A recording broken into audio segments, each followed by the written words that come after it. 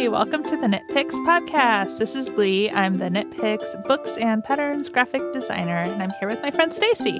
Hi, I'm the outreach director at Knitpicks. I deal mainly with the collections. Both of us work on the collections and all of that. One day I will have like an actual intro line that I can use when I describe our jobs, but today is not that day. Again. How are you doing? I'm pretty good. I'm excited about gardening weather really picking up. Have lots of plant starts I'm going to start putting in the ground, so that's fun. Nice. Also been knitting a lot on our knit along that we've been knit along starting. check-in. Yeah. We need to have an audio knit along check-in. Get that set up, Andi. Let me find you some air horns. So I'm about halfway through. I have had a lot of knitting time over the past couple of weeks, so I'm very excited.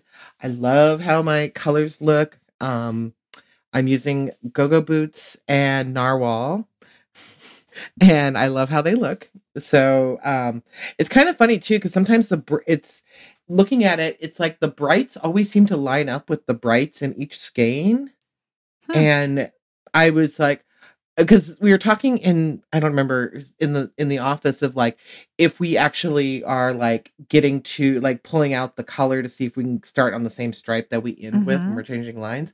I'm like, no, I want to mix mine all up, but they're still kind of mixing up. I like the idea of different colors lining up with each other, like a different color from C1 and a different color from C2 meeting each other on the different skeins. Yeah. And I wouldn't mind a semi-abrupt change, because since it's striping back and forth between the two different colors, it's not going to be noticeable in the way that if you were knitting with just one skein of chroma by itself and you had an abrupt color change, then it would be much more noticeable. That's how I feel about it. Cool. Yeah. But yours is much more exciting. Yeah, so I'm doing the sweater modification. I finished the one piece. Right now I'm not sure which is going to be the front and which is going to be the back. So I'm thinking the first one is probably going to be the back, but it depends how the second one turns out, which I'm not going to know until it's done because of the nature of the chroma stripes. So I finished the one. I started the next. I finished the ribbing. I am doing the color work one by one ribbing. So that took a little while. Finished that. Now I'm into the pattern, and I stopped at about, I think 21, 22 inches, and I'm not sure yet how I'm going to do the shoulders, if I'm going to add more a neckline. So I'm going to work the second piece to the same size, and then once I have the two pieces, I think I'm going to block them so I know exactly what size they're going to be, and then I'm going to decide how I want to handle kind of the neck and the shoulders. So I'm excited for that to start taking shape. I'm so excited. I wanted to tell y'all about how I'm knitting the stitch pattern with stitch markers, because the pattern is written without stitch markers, which was the designer's preference and which is many other people's preference as well. But all knitters are different. My preference is to use stitch markers. So we did include a note as for an optional stitch marker, method. Just a note you can, and it's pretty basic. But I wanted to kind of walk you through, if you like the idea of using stitch markers and want to copy me, the way I've been doing it is, so when you do the first flame pattern, you're using the stitch markers to keep track of where the flames are so they don't have to count your stitches, basically. So when you do the very first flame pattern at the beginning, do it as it's written, but then when you finish the last stitch of the flame pattern, which the last stitch is going to be knitting the stitch together with the wrap, and then it's done, knit 5 more stitches and then place a marker, and then do that on both. Do that for the two different flames. Knit 5, place a marker, and then you're going to knit the next 5 rows, just the back and forth. Just slip the marker, leave it where it is, and then when you get to the next flame pattern, you don't have to count your stitches. You just knit to the marker, and then that very last stitch that you knit before the marker is your wrap stitch. So I'm using German short rows. So that means that I do knit the stitch. I knit right up until the marker. But if you're using regular wrap and turns, then you're going to knit to one stitch before the marker, and you're going to wrap that stitch right before the marker. So the idea is that the stitch right before the marker is touching the marker is going to be the wrap stitch. And then that's the first row of your flame pattern. So that wrap is, short row 1 of your flame pattern. So then you turn and you knit the whole flame pattern and you complete it. And then when you complete it, you remove the marker, you knit 5, you place the marker again. So you're jumping it over 5 stitches every flame row. And then you do that until you get all the way to the last edge flame, where the marker is only going to be 2 stitches away from the edge. And then you'll look at the pattern and see what you're meant to do, which you're meant to do 2 flames that are on that last edge. So you're going to do 1 flame, leave the marker in the same spot, do another flame, leave the marker in the same spot until you go back to go the other way, because then when you're going the other way, the flames are going to move back across in the other direction. So you're going to move the marker 5 in the other direction. So then at that point, you start moving 5 on the wrong side. So you work to the marker, remove the marker, knit 5, replace the marker on the wrong side row following the flame row. So you're always bumping it 5 stitches, just going 5 over, 5 over, 5 over in the one direction, and then back in the other direction, 5 over, 5 over, 5 over the other direction. And you can always, refer to the pattern, which has all the stitches counted out for you, to just kind of make sure, wait, did I count 5? Did I accidentally count 4? Whatever. And you can also look at your wraps and see where your wrap is, and then see where your marker is. So lots of ways to kind of double check your work and make sure it's all working out the way it should. And I prefer it a lot. It's totally personal preference. So just wanted to walk you through it in case you want to copy me. Yeah. I was actually suggesting stitch markers in a different way when we were showing our coworker Carlene how to do short rows, because she'd never done wrap and turn short rows. And I suggested using locking stitch markers to mark the wrapped stitch, just because sometimes it's definitely when you're doing it in like lighter weight yarn, chroma is a little bit easier to see, but sometimes it's really hard to see which stitch you wrapped if you're not used to looking at it. So I just suggested she do that. And then when she picks them up, she knows exactly which ones to pick up. So yeah, that's a great method for if you're new to short rows and you don't really know what you're looking at yet, to kind of get used to it, for sure. Good idea. How's your work going, Andi? I know you're here listening in. Hello, producer Andi here, lurking in the background as always. Mine is coming along at a much more moderate pace. I think so. You have a sort of zigzag of rows to as your flames move back and forth, and I have one zigzag and one zig done. That's exactly my one piece of my sweater is exactly one zigzag and one zig. Yeah. That's how long it ended up being. So we're allowed to knit in the office, unsurprising for a knitting company. I've been keeping mine at my desk in the office, and I pretty much only work on it during meetings. Like, I've been knitting myself a little tank top out of Shine Sport at home. And it's a really good meeting knit, because once you kind of get the rhythm of it, it's really easy to memorize. I'm not using stitch markers on mine. I've got a good memory for numbers, so I just sort of remember how the numbers increase and decrease as you move back and forth, the stitch counts, I mean, because you don't ever increase or decrease stitches once you start the established flame pattern.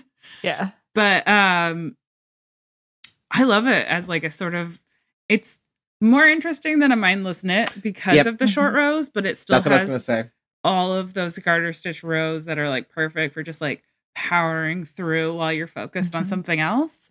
Yeah, I'm the same. I'm the same way. I love this pattern because once you get the rhythm down, it is so simple in the best way, just so easy just to go through. I mean, there has been a couple times where, especially during a meeting, where I will actually forget to do the flames on a flame row, and I'll have to think back. Or I'll do that a couple times. There was one in a meeting recently where I was just like, oh man, I really messed this up. But I don't care. I love it. I will admit I had those moments too. There were a couple times where I was like, this flame is 15 stitches long. Yeah. What?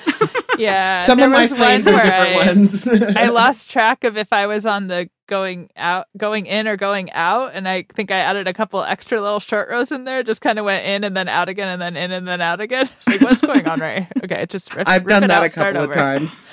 There's a couple times, and I'm sure there's a couple of my flames that are not as big as the other ones because I think I did the same thing. And I'm like, whatever. It's a design element. That's it. It's my artistic stamp on it. Featured flame. Yes. It's gonna block out. Yes. Yeah. Small mistakes are pretty easy to hide. So some of them I'm just like, nah, I'll leave it. Yeah. I'm like, it's a giant wrap. If someone wants to focus in on this one little yellow flame that's in the first like 30 inches, then I cannot help you. And last week we released our third mini stripe collection in that trio series of ebooks. It's called Soft Stripes and Intersecting Lines. And it's another ebook of 5 patterns. This one has 2 garments and 3 accessories. And similar to the first 2, but it's like we want it to be more springy, kind of, we call it soft stripes because the colors we chose were like soft colors. There are a lot of intersecting lines and a lot of perpendicular lines in this particular one. Yeah, that's what I was kind of going with when we picked these patterns, we kind of had them all. I was kind of trying to put them in different brackets for the 3 collections. And these, I like the way a lot of these had, intersecting lines or like different directions for the stripes, which is definitely what we were going for all of these stripe patterns. But like, I mean, especially like for the Glennis bandana cowl or especially the switching stripes hat, I think both of those just show what you can do with stripes that are not just horizontal stripes on a sweater. So, yeah, both of those have like perpendicular stripes and modular sections. Interesting way. Yeah. And I wanted to, and then because it was being released at the end of spring, early summer, I was like, well, we should go with some softer ones to kind of contrast it with the really bright and bold colors we had for the other 2 collections. So this is for the softer side of the striping. And of course, as with all of them, you can choose your own colors. Yes, so it doesn't of course. have to be pastel-y, do you. But I was really happy with it. Actually, speaking of the Glennis bandana cowl, I chose the color, the Pixie Chroma fingering color for it. And I kind of went with that color, used that as like an inspiration for all of the colors in it. Some of them were a little bit closer than others, but I kind of just like that as like a spring summer colorway. I really like that color of chroma anyway. So I was like, all right, this is what we're going to do. This is how I pick the colors. It's a stripe between that colorway and the undyed, like bare chroma, right? So it's white, so it's very bright, cheerful, springy. And I think we were talking at some point about mixing different colors of chroma together, like we're doing with our knit along. That could be a really cool look with that pattern as well, to use 2 different striping colors of chroma for like a very different look that would also work, I think. Oh yeah, definitely.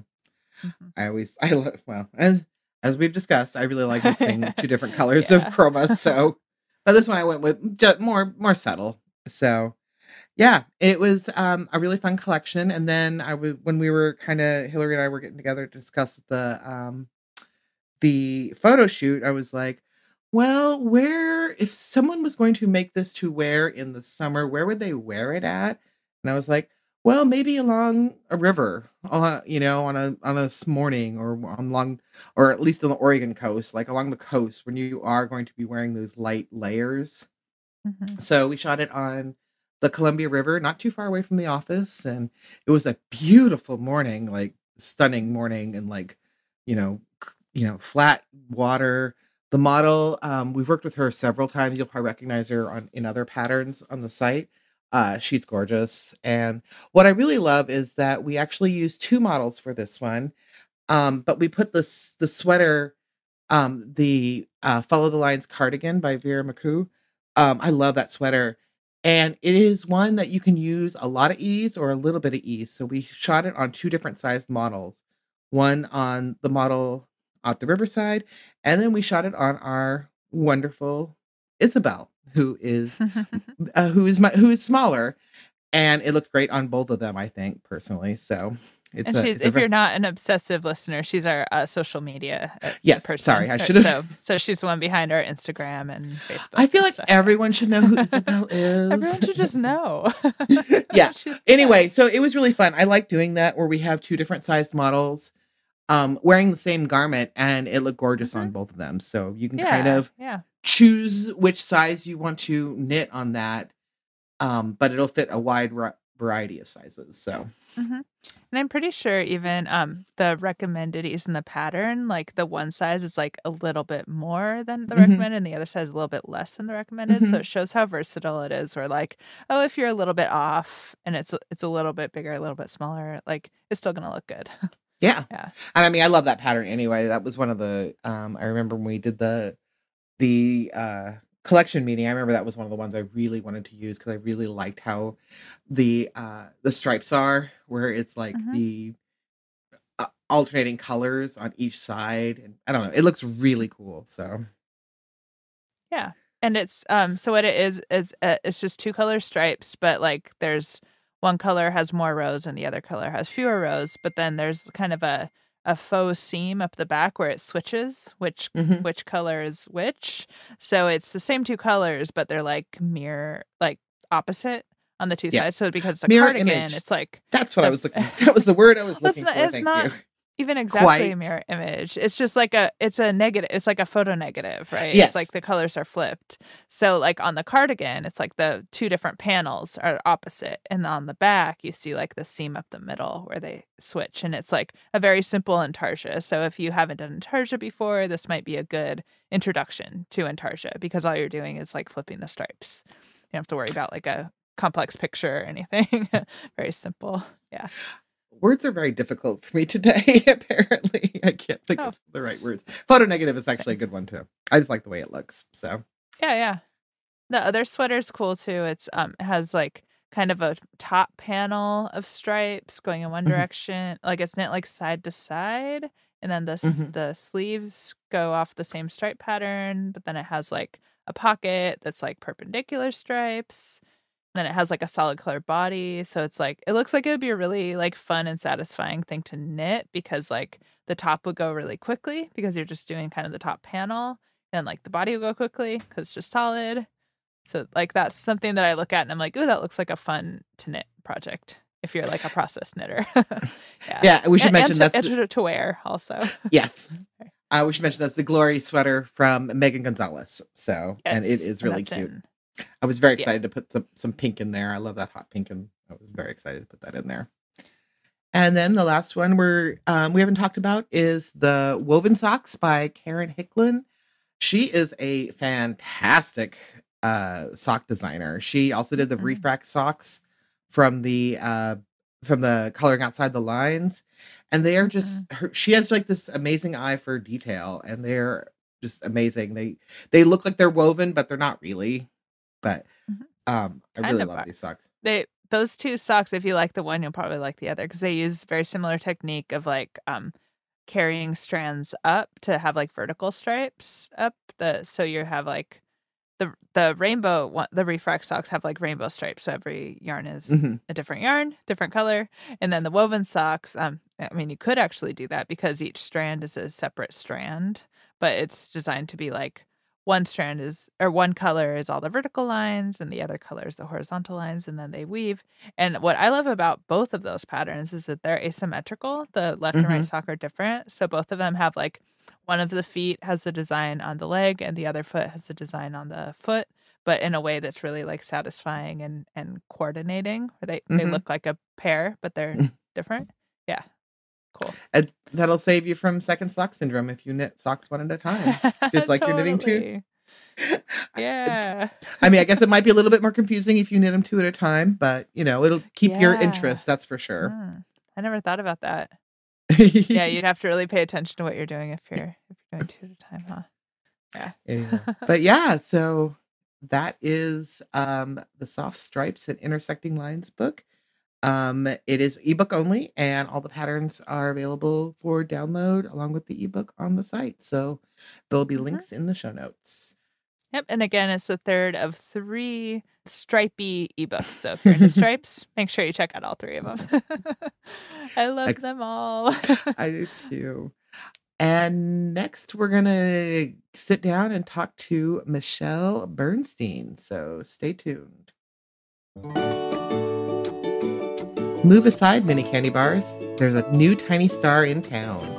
Animation mini skein packs are the perfect yarn for toys, amigurumi, and other adorable little creations with 10 color-coordinated mini skeins of BK weight mercerized cotton. Animation mini skeins are so cute, you'll be tempted to display them whole. When you knit or crochet it at a dense gauge, 3D elements keep their shape without fuss. Find it on knitpicks.com. Hi, and welcome back. Lee and I are now joined by Michele Bernstein. Hi, Michele. Hi, how are you today? Great. So if you haven't, Michele has been around for a long time. I didn't even realize. I thought it was at least 10 years, but we just realized it's over 12 years. She's been part of the IDP program. So I've known her for that long. She's been in a lot of different collections, including Delicate Details, Little Luxuries, Merry Knit Miss, Yarn Over, which has my favorite pattern, Both Sides Now. I love that pattern so much. She specializes in elegant accessories with a fondness for brioche and entrelac. Would you say that is accurate, Michele? I think that is very accurate, but mostly the brioche, because I fell so hard for that in 2017, and it has not let me go yet. Yeah, well, that's what the Yarn Over collection was mostly about, and that's what your Both Sides Now shawl was. What you said, it was a flat brioche? It's a flat brioche half pie shawl, and I was so thrilled when you put it on the cover. It made my entire year. We all loved it. That was the star pattern. I mean, we love a lot of the patterns in that collection, but when that one came in, we were like, oh my God, look at this one. It's so spectacular. You know what was so hilarious about that piece? It's called Both Sides Now because it looks really good from both sides. But the side that I had designed to be the right side, the real right side, it wasn't featured in any of the photographs that you sent me when we were looking at the pictures for the book. And I said, well, I know it's both sides now, but you should really see the other side too. I remember that. Yeah, because that'll happen sometimes because the photo shoots are kind of disjointed from the patterns, it's not.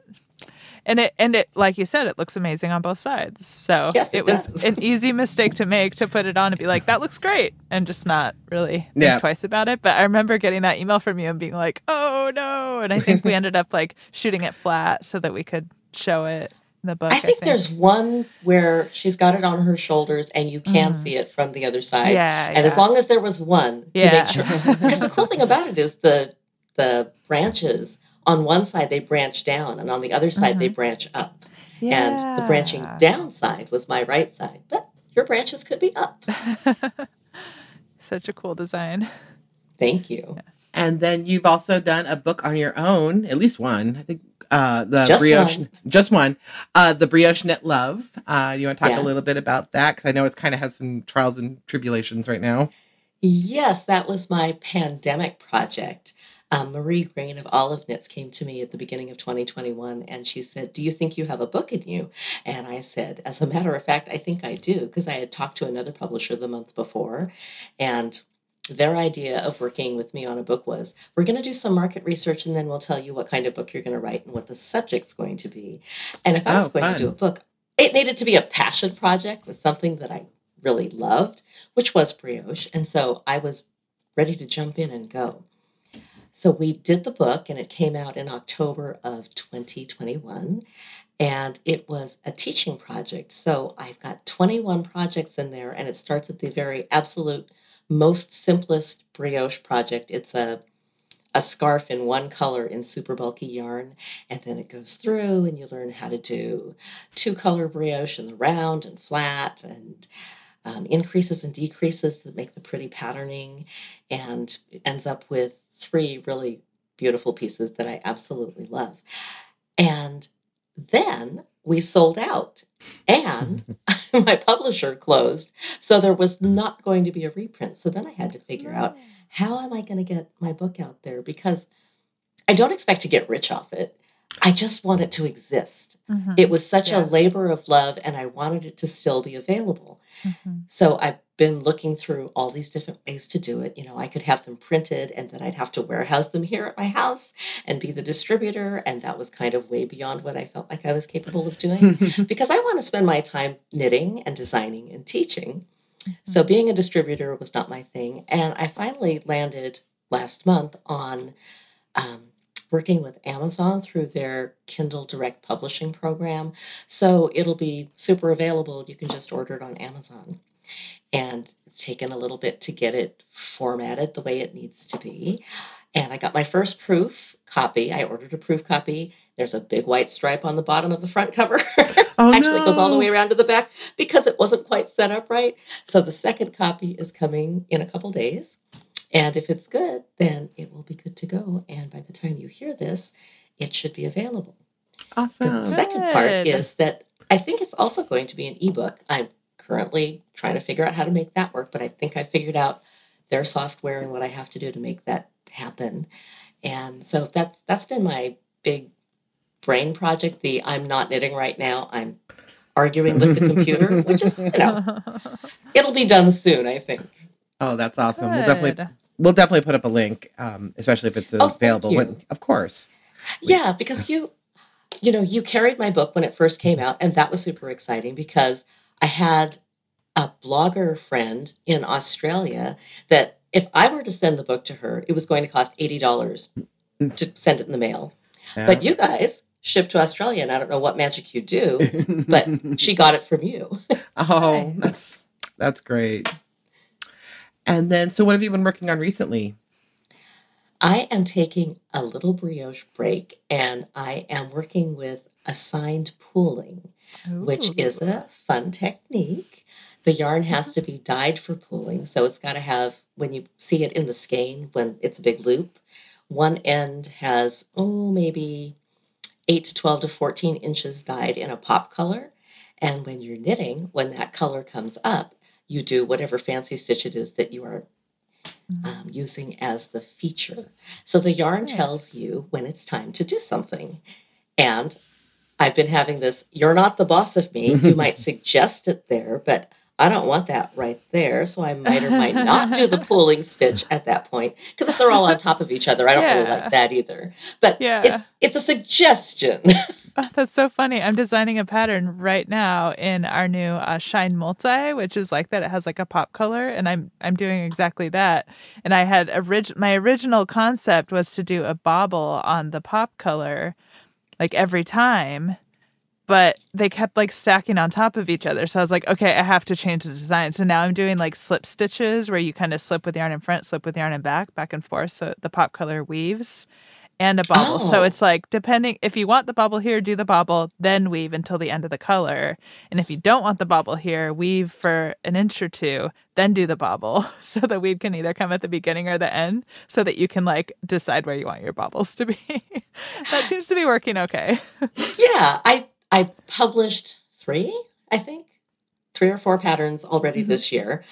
And at the end of the first 3 patterns, there's an explanation of, okay, the yarn is not the boss of you. And depending on the dyer, the length of your pop color can be long or short. And here are some things that you can do in case it's not doing what you want it to do. Nice. And you're still the boss of the yarn, even though it is assigned pooling. Your So I'm having a choice. lot of fun with it. And I would love to try your yarn because I want to know what else we could do with it. Yeah, we might even be having some other yarn coming out in the future. Ooh.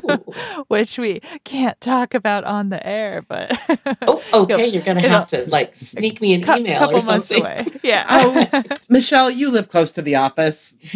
Come see us in the office, Michelle. As one thing we didn't mention, Michelle lives in Portland, so we're very familiar with Michelle. But come by the office. We'll show you around. Ooh, that leads us right into our next topic of you being local. Yeah. Which I don't know if we're ready to move on to our next topic yet, but it was a perfect transition. Nice segue. Yeah. I'm the queen of segues. When you call it out like that. Yeah, we're planning a Knitpicks Knit in Public Day event, and since you're local, we got to invite you to come be a featured designer at the event, which you've done before too, right? Yes, yes.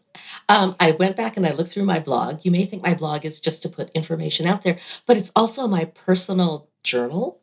Yeah. So I put in WWKIP, and up popped all these different times that I've done this with you. Nice. And the first one was in 2017, I think, which was fun. And then every year until 2020, womp womp. Is this your first one since then? Did you do one last year? I can't remember. Our first official one, we did like an office one, like I think in 2021 and maybe 2020. But yeah, our first like public one where we can like invite people to come and join us. So I'm so excited. There was some overlap with like, health concerns and then also like changes of brand managers and stuff and just like a lot of turnover where we were just like, we can't like figure it out. I think that's what happened last year kind of. But this year we're like, okay, we're going to meet about it a few months beforehand. We're going to really put some effort into it, planning it, and we're really excited about it. Yeah. You know what I'm really excited about? Your venue. You've got an indoor and an outdoor option because so many years, I've got all these pictures on my blog, we're huddling in a shelter under, trying to avoid the rain. Oh, yeah. And you have outsmarted the whole thing this year. Yes. Well, no grass growing here. Yeah, no, I remember many of those times of like huddling under shelters in parks. This is the first year we're actually doing it in Vancouver where our office is. Because most of us live in Portland, so we've been usually doing it in Portland, and Portland's kind of a little bit more centralized for a lot of people, but we really wanted to celebrate Vancouver and our hometown. So it's going to be at the Hidden House event space on June 10th from 12 to 3. So if you are listening to this in the Portland, Vancouver area or outside of it, come join us and knit. It's going to be really fun. And that's very specific. So if you happen to be local and you're listening to this, we would love to see you. But if you're not local, Knit in Public Day is cool because it's like, I see a lot of people saying, oh, I knit in public every day. It's like, yeah, I do too. We all do. But it's a day to celebrate that, right? It's a day for everyone to be out knitting on the same day at the same time, wherever you live. You can meet new knitters. I think of it as like, recently there was Indie Bookstore Day, and it's like I buy books from indie bookstores every day, any day. But on that day, I was like, oh, I'm going to like make an effort to go drive to my favorite local indie bookstore and buy some books that day because it's a thing I love to do, and everyone's doing it on the same day, and that's fun. So yeah, hopefully everyone can get out there, get to, a park or coffee shop or whatever, meet up with some people, maybe meet some new people you haven't met before because everybody's knitting on the same day. It's fun. And bring a friend too. Yeah, and you know what? I know the community really loves it when you do these events because just people come. And the other thing that they really love about it is your raffle prizes are amazing and your free boxes of yarn are amazing and your books, free books. People just, it's like a big glom.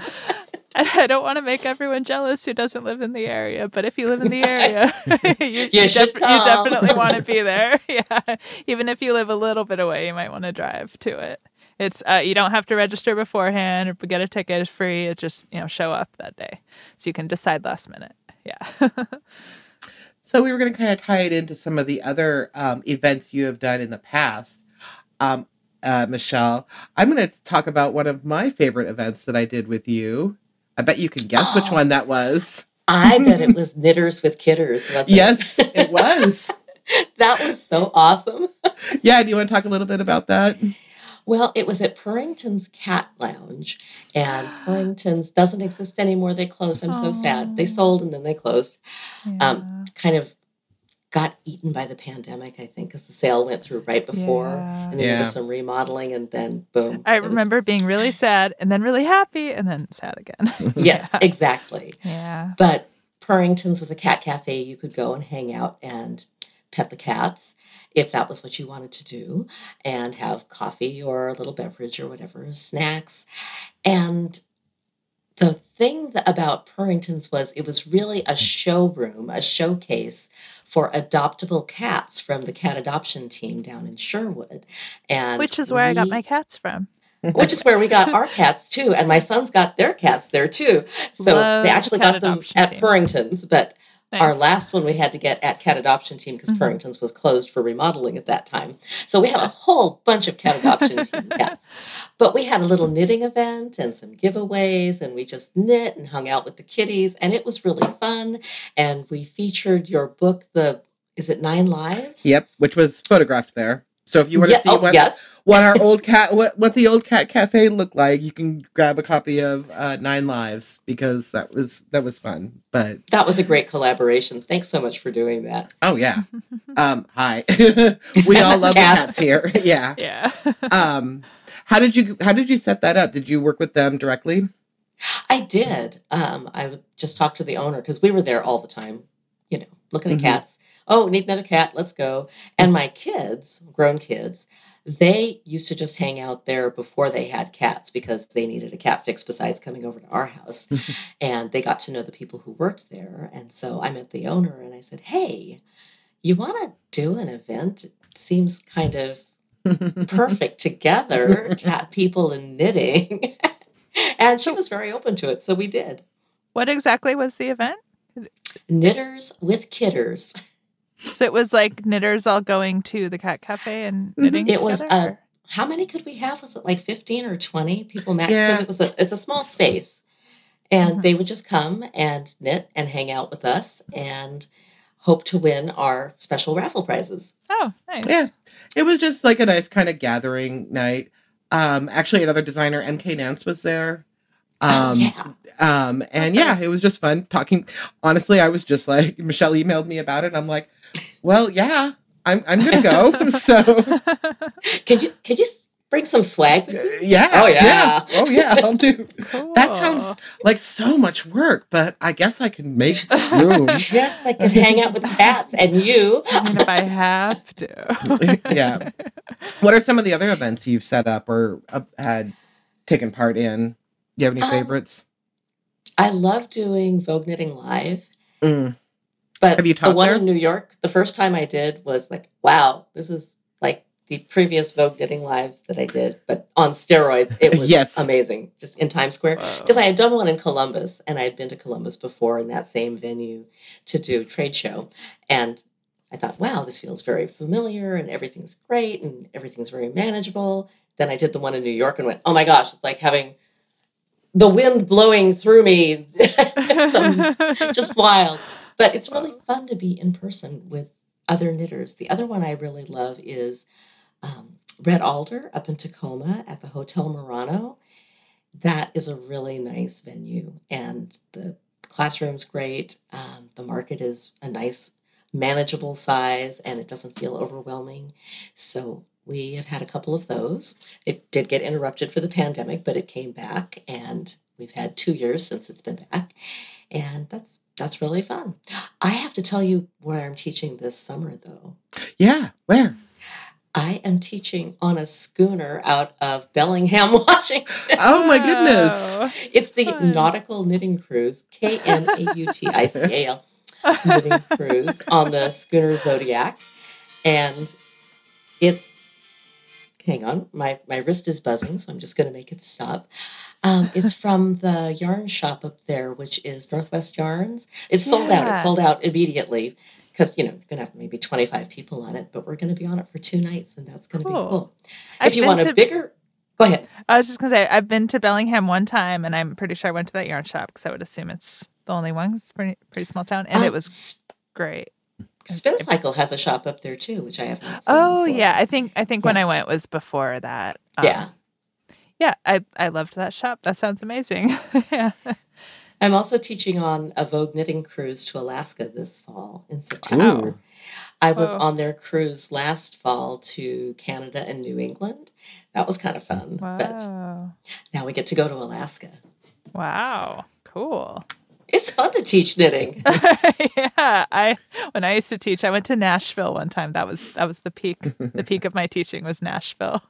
That's which was cool. great. I love Nashville. It was Yeah. cool. Yeah, no complaints. But yeah.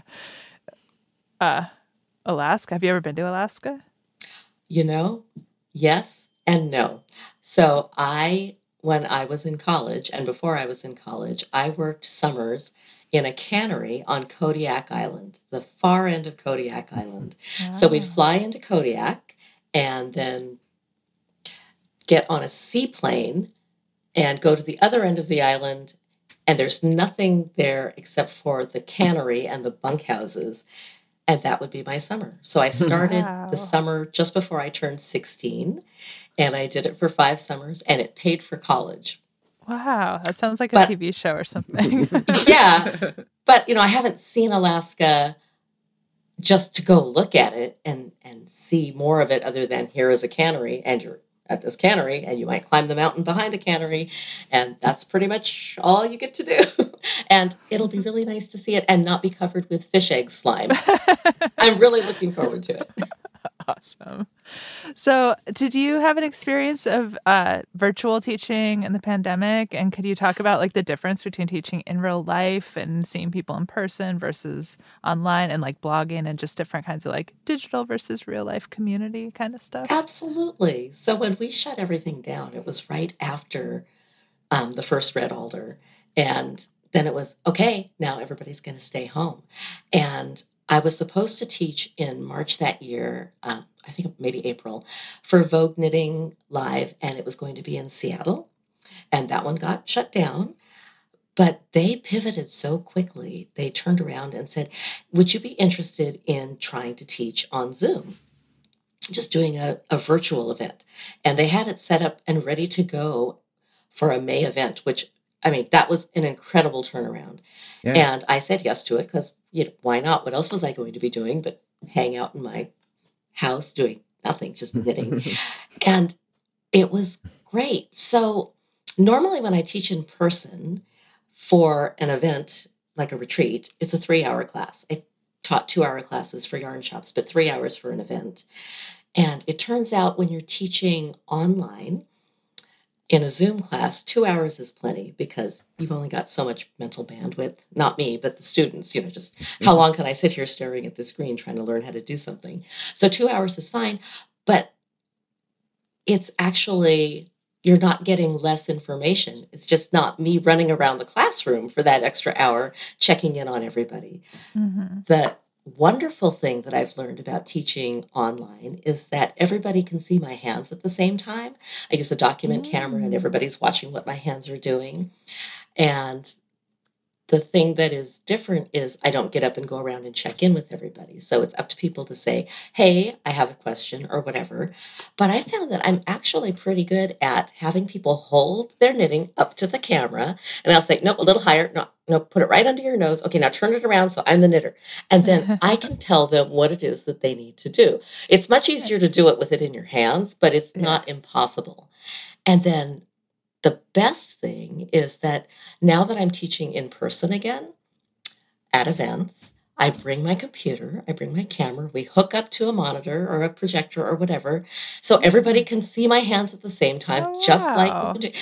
It's really changed the way I teach. So now everybody can see my hands, and then I get up and I go around the room and see everybody's stuff. And it is the best of everything. So I'm not glad we had a pandemic, but I learned some really good teaching techniques from it. And I'm glad to have all of that in my toolkit now. Yeah, for sure. I teach locally for a yarn shop for yarn's sake, but we haven't actually, or I haven't gone back to teaching in person because we can reach more people doing it on Zoom. So my classes for them are still on Zoom. Nice. Yeah, I can see that.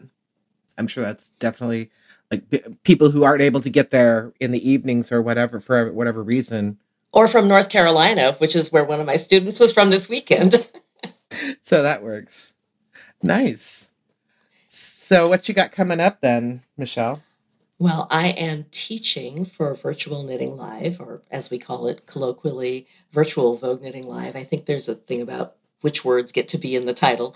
I'm teaching a couple of brioche classes in June for them. And I'm teaching an assigned pooling class for yarn's sake around my newest pattern, which is called Starfall. It has a cascade of stars on a stockinette stitch background, and it is a bandana cowl, and it is my favorite thing that I've made so far. Oh, that sounds cool. Nice. As far as assigned pooling goes, brioche really has my heart. And that's just... Can I just say, I'm pretty sure Stacey and I both heard assigned pooling as a term from you today for the first time, which is funny because I've actually designed assigned pooling patterns in the past too. I just never knew how to term. I'd only heard the term plan pooling, which is different. They're two different things, which I learned from you today. So thank you. Yes. So the planned pooling, you have a steady gauge and a certain number of stitches. And as long as your gauge stays on, your colors are going to stack or make argyles, depending on what it is you're doing. Assigned pooling, when the yarn tells you it's time, you do it. But I've also heard the term applied pooling, and I keep trying to pull myself back from saying it because the term that everybody else is using is assigned pooling. So I too am trying to use this new term. Cool. Yeah, I designed a couple patterns back in like probably 2015 and 2017 or something that used that kind of technique, but it didn't have a name, so I just kind of explained what was happening. It's kind of like the roll of the dice, and you do what it. Yeah, it's when you're holding a certain kind of yarn in your hand, and you're just like, that one color is just popping off the background. I want to really make it pop even more, and it's a really fun way to design. I like it a lot. Yeah. My current piece that I'm working on, there's not a lot of tonal contrast between the main color, which is kind of Cheeto orange. I love it. Makes me hungry every time I knit with it. And then there's this hot pink, but there's not a lot of tonal contrast. And so I really had to play with it when I was designing, setting up the whole thing to make something else happen texturally so that the pop color would pop out more, even though, it's the same color against the same color. But putting it on a garter stitch background instead of a stockinette background made all the difference. And it was kind of an accident because I looked at the back of the piece and it was against the reverse stockinette. And I thought, oh, that looks better than the front. Oh, but I don't want it to be reverse stockinette. Ooh, garter stitch. That would be perfect. So this is how I design, by trial and error. You do a little bit and it doesn't work. And so you rip it out and you do it again. Yeah. It's trial and error. And I like to say, I make the mistake so you don't have to. Yeah. I try it every different way possible so I can figure out what works best. And then that's the version that you get to make. Yes, exactly. Yeah. Awesome. Love it. You know what I mean. What else is going on with you now into the near future? Well, I just got an email from Stacey telling me it was time to look at the tech edits on a pattern. It's like, oh yeah, that's still out there. That's still going to happen soon. Yeah, soon. Yeah, I mean, this is way in advance. This is a really beautiful pattern that won't be out until August, but we just did the photo shoot yesterday for it, so it's lovely. I can't wait to share it with the world because it's really beautiful. I can't wait to wear mine, but I can't wear it in public because, it's a secret. Oh, and you can wear it. You can wear it. I pulled out my sample and I realized I have not yet sewn the ends in. I blocked it and everything, but the ends are not sewn in. I do that all the time, especially with hats, because the ends can just sit underneath the hat. You're never going to see them, so I just don't bother weaving them in. Ooh, that's a dirty secret I shouldn't be telling on the podcast. Sometimes when I do color work, I just tie the ends of the yarns inside together and snip them off because no one's going to look inside. Yeah, what's the problem? No one's going to see it. Oh, wow. I didn't realize we were going into our dirty little knitting secrets here. Oh, no. Okay, Stacey, your turn. What, my dirty secret? Yeah, I don't need to put you on the spot. I always weave in my ends. I don't know. Boring. No, I'm sorry. No, I can't. Sorry, on the spot. We'll have to think about it. Maybe that could be a topic for another podcast. We'll do another roundtable. Yeah. Ooh, listener, write in or leave a voicemail with your dirty secrets, and we can do a whole episode about it. I never do gauge swatches. Is that one? Oh, we would have something to say about that. No, it depends. For me, it depends. Is it a garment or an editing? How does it need exactly? And you'll notice that I design accessories, not garments. Yeah. Oh, the best thing about editing that pattern, I looked at it and it said blah blah blah blah blah. Video tutorial coming soon. Like, oh, I need to make a video tutorial. So I did, and I put the link in, but I might do it. So we'll see. Yeah, because at the very end, you could hear my husband in the next room. Like, oh, he's on the phone. All right. Well, Thank you for joining us today, Michele. It's always a pleasure to hang out with you. Thanks for having me. I can't wait to hang out with you in person at Knit in Public Day. Yeah. Exciting. And again, this is for our local listeners. It is June 10th, 12 to 3 at Hidden House Event Space in Vancouver, Washington. So come and join us for some fun and see Michele and a bunch of her beautiful designs, because she'll be showing them off. And maybe even a sneak peek of the one that we were just talking about. Oh, am I allowed to wear that then? Yes. Okay. I give you permission. Because we'll probably have the sample. We'll probably have the sample there anyway. So okay, mine's a different color. Ooh, even better. All right. Thanks again, Michele. Thanks for having me. Have a great afternoon. You too. This podcast was originally created by Kelly Petkin. It is produced and hosted by me, Stacey Winklepleck, and Lee Meredith. Produced by Andi Sutherland, with additional production and editing by Chase Ryan. Special thanks to Michele Bernstein for joining us today. We recorded this episode in the Pacific Northwest, where we're celebrating Knit in Public Day on June 10th. From everyone here at knitpicks, thank you for joining us. The views and opinions expressed in this podcast are those of the individual participants. They do not necessarily reflect the opinions or views of the Crafts Group LLC or Premier Needle Arts. All the yarn, tool, and patterns mentioned in this episode, along with all the inspiration a knitter could need, can be found on our website at knitpicks.com. If you'd like to be on our podcast, leave us a voicemail. We'll be checking it regularly and using your calls in later episodes. To leave a voicemail, call 360-334-4847 and record your message. You can also record a voice memo on your phone and email us that audio file at podcast@knitpicks.com. Like and follow us on your favorite social media platforms: Facebook, Twitter, Instagram, Pinterest, and YouTube at knitpicks. Rate and review us wherever you listen to this podcast. Until next time, happy crafting.